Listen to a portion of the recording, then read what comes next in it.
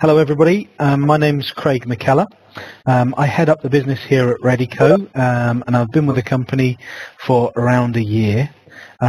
Before I start with the important bits, can I just do a little check that everybody here can hear correctly? If you can just type in a quick hi or something like that, that might be useful just to make sure I'm not missing anybody out. Okay, well that's great. I just wanted to check that I'm not going to be speaking away and nobody can hear me, so that's good. The technology is there, that's brilliant. Just to follow on a little bit more of a background of myself, I previously worked in a variety of roles within primarily the energy and sustainability sector, within consultancies. I've also worked for a few multinational companies, so I have a bit of an understanding of the complexity that sometimes there can be when working for a company that's spread over such a large geographical area, and so hopefully we can discuss a little bit around that as well. Other than work, I guess my main interests are motorbikes, tennis and hill walking, but I'll leave it at that because I could talk for 5 hours on that, and I know our time is very restricted. So if I now move on to the formal presentation. Okay, first thing I really want to talk about is a little bit around our history, who we are and where we've came from. An organisation, as the name suggests, REDDYco. We've been founded by a Dr. Mackellar REDDYco, an eminent psychologist in the UK.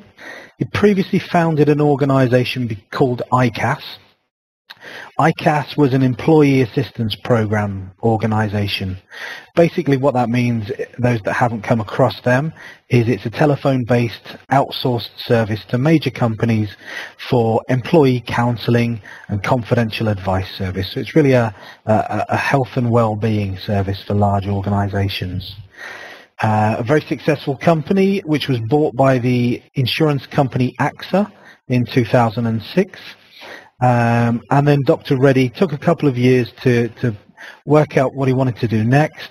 Effectively, he had been working within a very narrow area of employees and employee behaviour, and wanted to do something that, instead of just dealing with the symptoms, addressed the root causes of some of the problems that they were having to deal with at ICAS.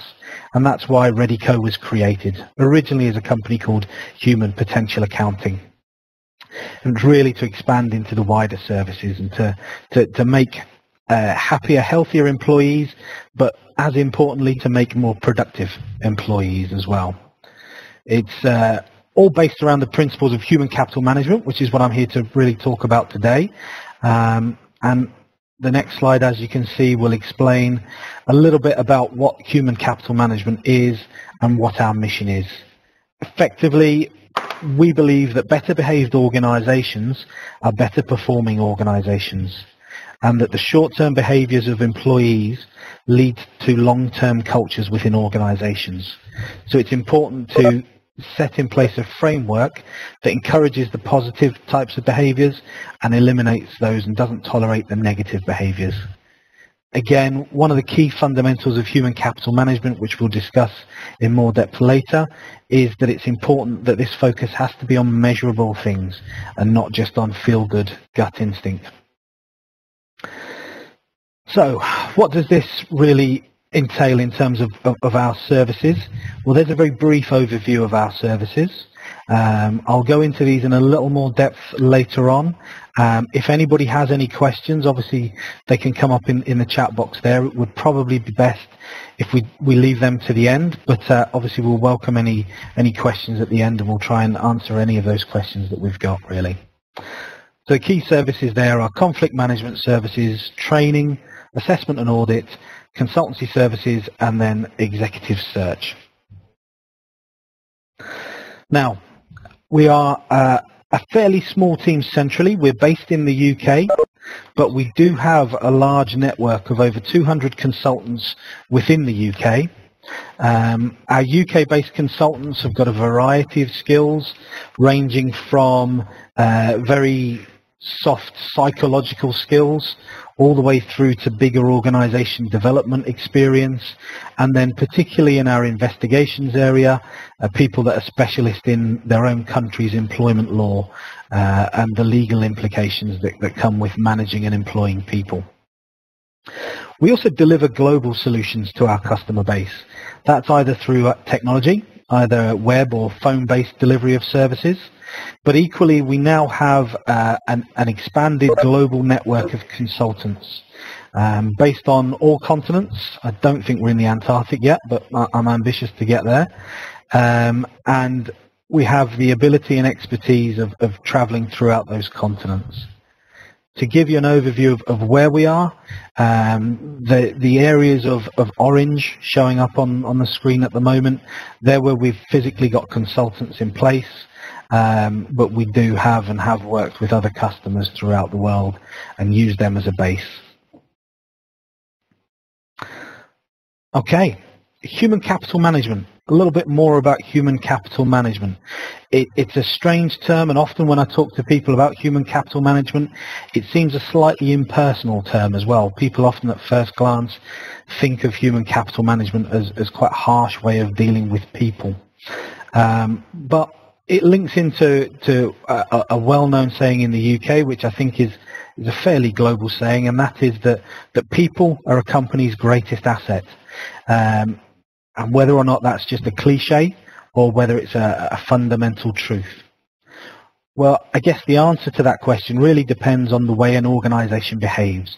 It's not necessarily what an organization says, but it's the way it behaves from top down and how it treats its people and how it treats its human capital.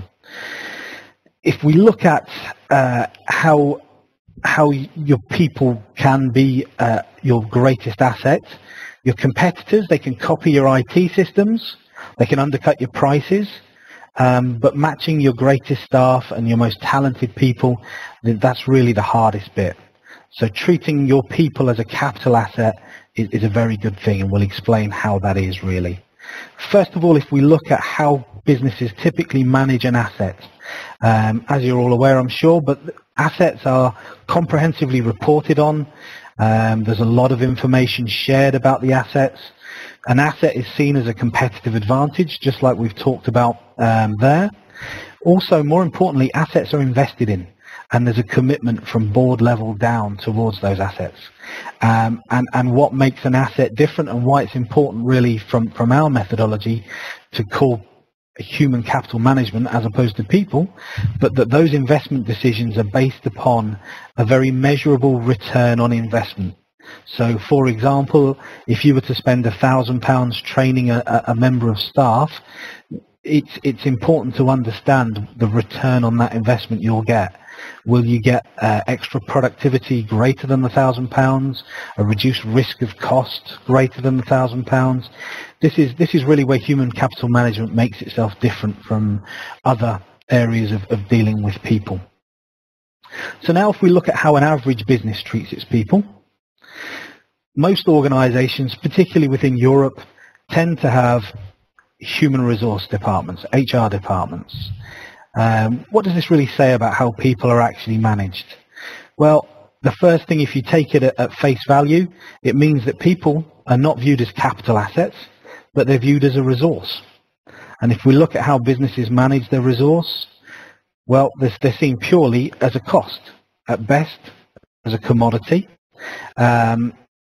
If you think of the resources that you have within your business, whether it's paper, light bulbs, or as a wider world, things like coal, they're there as things that you just use up and just they're to be replaced when they no longer have any use. There's no real competitive advantage. One light bulb is exactly the same as another light bulb, so that makes one person exactly the same as another person.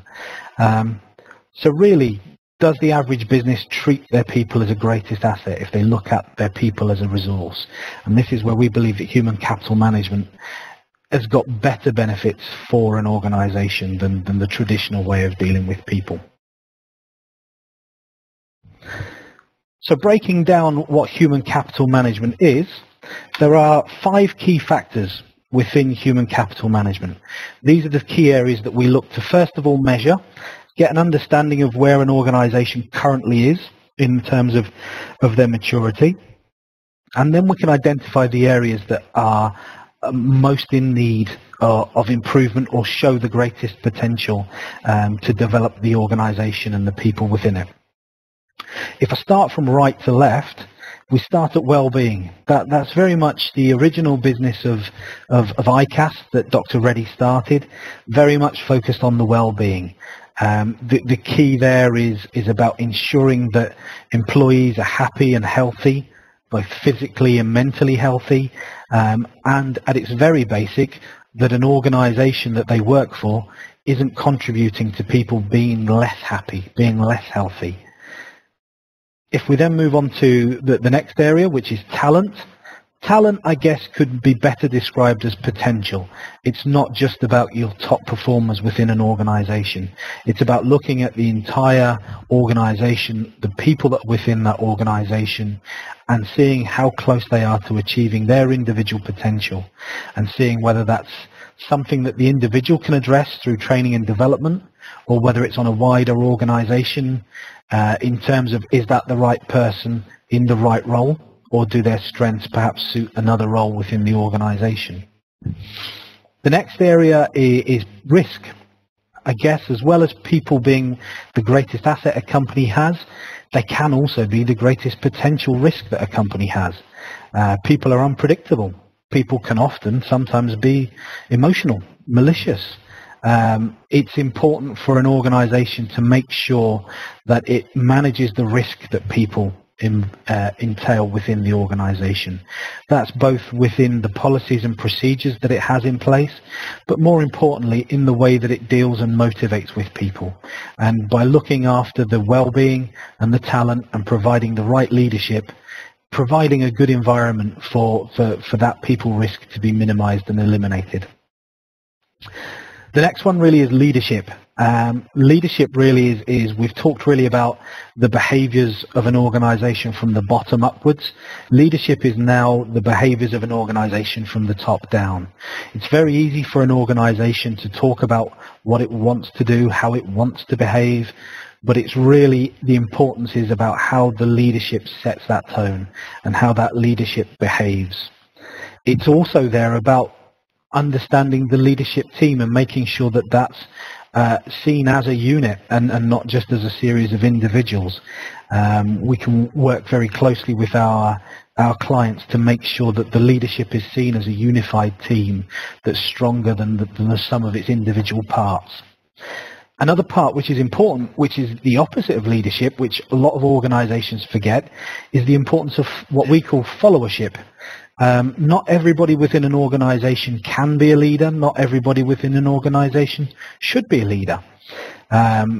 If you have an organization that's entirely full of leaders, you tend to have a lot of debate, a lot of discussion, not a lot of action. So it's important to identify those people that are naturally followers and that do respond to good, clear, consistent leadership, and reward and encourage those people. It's important to reward and encourage the importance of that, just as it is important to identify the potential leaders that you can then develop and bring on and develop as the organization develops. The final area which really sits behind the other four, and I think we've talked a little bit about already, is the data and insight. Effectively, it's often said that you cannot manage what you cannot measure, and this is where the data and insight comes from, and we look to make sure that every decision that an organization makes and every proposal that we put to an organization is backed with some key data and some key insights. So we're not just going on gut instinct or gut feeling and what feels right, but actually on what would be a good return on the investment for that particular initiative. So just moving this on a little bit further, and introducing something called indirect human capital management. I guess if we look at the two diagrams there, we look at 50 years ago, work was a much simpler place in certain ways. Everything was made in-house, everything was done in the one place, you had control over everything, we can now see how in the 21st century organizations are much more complex. Often this is because it's much easier. People can focus on what their core skills are, what their core business is, but it also makes it a little bit more complex. Towards the end of the 20th century, that was great because it was seen that the head organization of a supply chain didn't have responsibility for that supply chain. But these days, more and more the public are demanding that no matter how complex a supply chain is, how complex an organization is, that ultimately it has to be responsible for all the people that are impacted upon it. Now that can be, it can be its own direct employees, it can be indirect employees that are either fellow colleagues or employees that are in other organizations that are partners. Equally, it can also be the impact that's made on customers. So it's about understanding that indirect human capital management. The key areas on there is really, if you don't, again going back to the data, you've got possibly hundreds of thousands of people that are making things for you, doing services for you, talking about your business, recommending you, complaining about you, that you really have no visibility over and no direct control over. And this could cause tremendous damage to your brand and reputation. Now, if we look at the positive side of that, and you look at the impact your direct employees and your direct human capital has on your bottom line, you now turn that on its head, and if you develop transparency within your partners, within your supply chain, it gives you greater control and influence over those people. It protects your organization, and it provides an even greater opportunity to gain a competitive advantage from your supply chain and from your partners, and I guess in an organization such as yourselves, from your colleagues that work in different countries, and you're working better together. So we see that indirect human capital management is also the greatest area of competitive advantage for companies. It's potentially for an organization such as yourself that doesn't have a very large supply chain as such, but does have a very complex organization where there are relationships between the organizations and the different countries. And obviously this is something that you as an organization are aware of by having webinars and sharing best practice in situations such as this, really. So it's obviously something that you've recognized and something that as an organization you do very well already. So now going into it a little bit more depth as to what human capital management services look like and how they can benefit an organization. The first area we've talked about a lot, we've talked about data and insight. You can't really improve something unless you know how good it currently is. We have two approaches to that. The first one is an assessment. That's obviously very broad-based. It's based upon an online or phone-based assessment tool. Now, the online assessment tool is something that we've developed from ourselves. It's a bespoke service. It's very flexible. It combines an ability to survey a broad amount of people from a very diverse either geographical range or organizational range, but it can also take those surveys and combine them with very specific metrics. Now, those metrics can either be specific to a company itself, so we can take the metrics such as turnover, such as sickness days, and we can link that and draw correlations between that and the surveys. Equally, we can then overlay that with benchmark analysis. So we can look at your turnover data, and we can actually link that to, in a particular country, what's the national average of turnover in that country. So you can start to benchmark yourselves and see how good or how bad you are. Looking at things in a little bit more depth, we also have our audit service. And this really utilizes a more face-to-face approach and uses our network of highly experienced and qualified consultants. It's a little more in-depth, so we tend to focus in on smaller samples, but it helps us to fully investigate some root causes of identified issues. Quite often we will do an assessment first, and that will allow us then to see the areas that we can focus in for a particular audit, but it really very much depends on the organization and the specifics of that organization. If we then look at our next service, really that comes under the banner of HCM consultancy services, and that effectively takes the data and the audit analysis that we've seen there and helps to turn that into insight.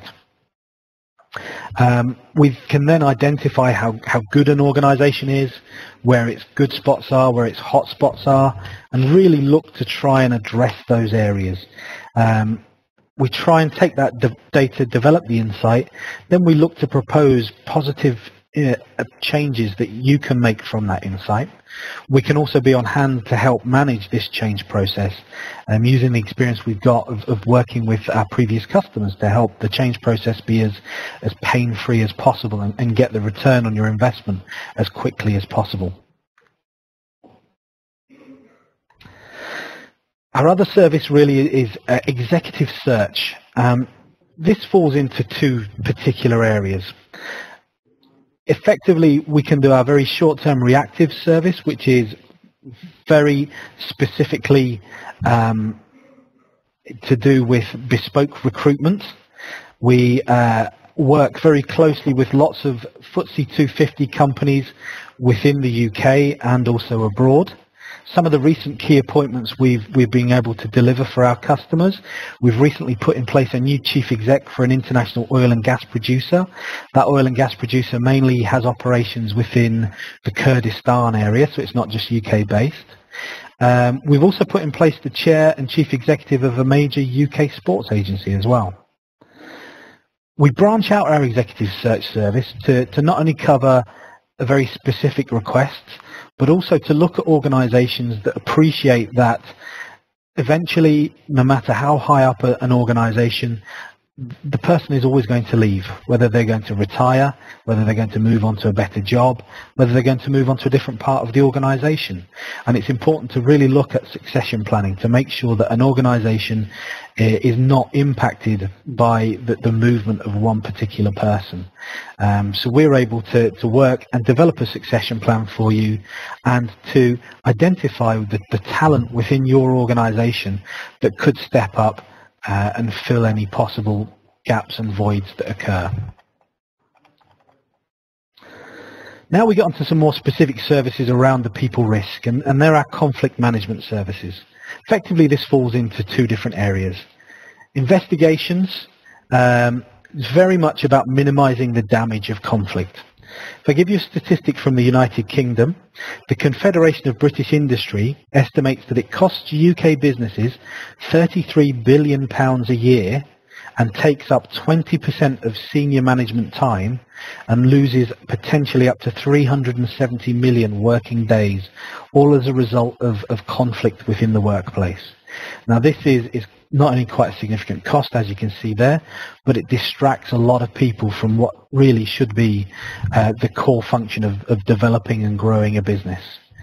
So the investigations part of that really is about minimizing the damage. It's about where something's gone wrong already, and it's about trying to put it right as quickly as possible and to get to the root cause of that particular issue. If we move over onto the right-hand column, we're really looking at mediation, and that's really about preventing any damage. That's about getting in there before there's a major problem, and really trying to nip any conflict in the bud. Now, this is obviously the area that we prefer to go to, and the sooner that we're called in by our customers, the greater value we can provide.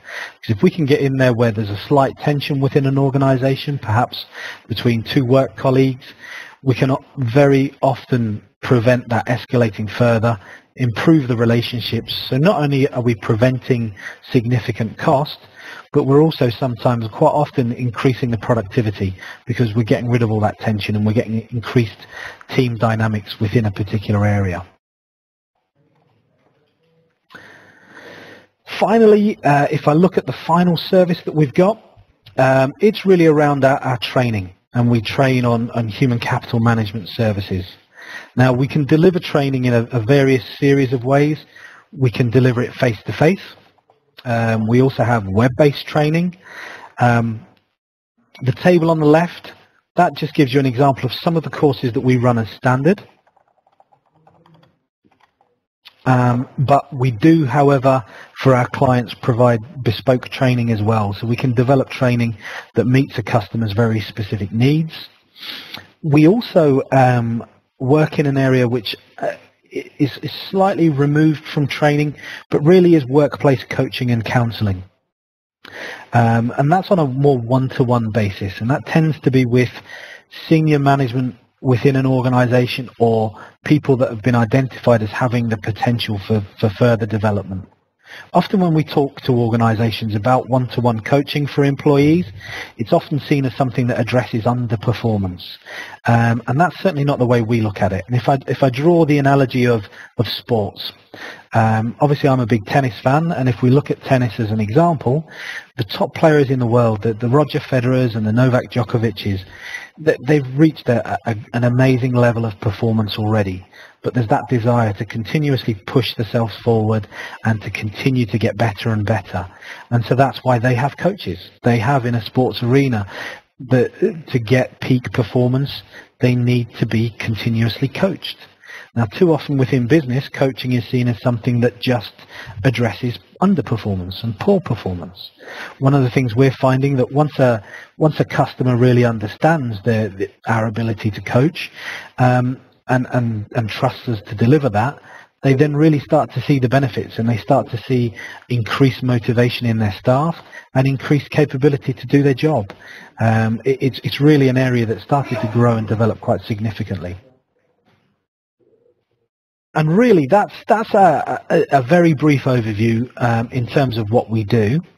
What I'd like to do now, and I've left quite a bit of time to be able to do that, is really to take any of your questions that you've got around that, or any of the wider areas around human capital management, if you either want to type them down to myself or Emma, and perhaps we can respond to them. Does anybody have any questions for Craig? I was just wondering, with on one of the slides you showed the 50 years ago and then now in the 21st century. Do you think that human capital will remain as important an asset, considering technology is progressing? Do you think it will remain important forever? It's a very good question, and I think actually I'd go as far to say that it will become increasingly important. I think that there's a feeling that technology will play a larger part in organisations, but I think we're finding that technology, it can be much easier copied. So the competitive advantage of technology, you just have to look at something like smartphones, where Apple had such a dominant position within smartphones, but you've got organizations such as Samsung and some of the Chinese companies that are really catching up fast, because it's very easy on technology to be able to understand something and to copy it and to equalize it. Mm-hmm. It's really, in terms of people are far more complex. So when the competition increases and the margins of competition are much finer, then that extra 1 or 2% that you can get out of your people just makes such a significant difference, I think. Okay, yeah, And the other thing I was thinking is, when you said about the ways that you actually assess the human capital, so the employees, do you take a sample, or do you look at the whole organisation, like when you're doing the surveys and that you said by telephone as well? So would you go through, like for us, would you go through all 300 employees, or do you, okay, no problem. Do you take a sample? Mm-hmm. Yeah, I mean, we have the capability within our assessment. It can be done either online or on the phone. We have organisations that just ask us to do it in particular departments, but equally we have other organisations that we can do. I think the largest we've done so far is a workforce of 10,000. So we're pretty comfortable in doing that. One of the benefits we're finding, because we do a lot of pre-support and post-follow-up on our assessments, the actual response rate we get is around about the 70 to 80%, which normally when HR departments fill in surveys, we tend to find, certainly in the UK, that the response rate's around about the 30 to 40%. So I think by doing it as an outside organisation, by the technology that we've got, it's very simple. It's typically no more than 28 to 30 questions. that allows it to be fairly quick and easy to use, but equally with the way that we're able to frame those questions, it still allows us to get quite a lot of information and then use the basis to perhaps go in and go a little bit more in depth. Mm-hmm. Thank you for that. I have a question from one of the other sites. They were saying, do you think it's human capital, is it just as important for small companies as it is for larger companies? I mean, is this like a broad statement for everybody, or is this, you know, do you look at certain companies and say, well, it's more important for medium-sized or etc.? I think we're finding. I head up an organisation where there are 10 of us in an office, and I find it's just as relevant to work within an organisation this small as it is to work with some of our much larger customers. I think it really, there are various different elements, and if we start to look at that's why we break it down into the 5 factors. When you're a small organisation, things like the people risk and the talent identification, they're much less of an issue because you've obviously got a smaller workforce. But there are the other areas that are much more important. I think it's those areas, the data and insights. Sometimes in a small organisation, you can go a lot on gut instinct, where it's still there's data that you can pull out. I think it's really about going into an organisation and seeing how complex it is, not necessarily it's not necessarily based on size, but more on complexity. Some very small organisations can be very complex places. Mm-hmm. Okay. I hope that makes sense. Yeah, no, makes sense. Does anyone else have any questions for Craig? I think you've obviously with the presentation answered most people's questions, Craig. So thank you ever so much for today. As I said, the video will be available online shortly, and everybody will obviously receive the unedited version in their mailbox. So if you have any questions for Craig, I know that your contact details are on there, and then also in the bio that was sent out. So absolutely, yeah, very happy to take any questions at any stage. Okay, well, thank you so much for your time, Craig. Really appreciate it, and I know we'll talk again soon. Okay? That's great. Thanks, everybody. Thanks, everyone. Bye for now. Bye.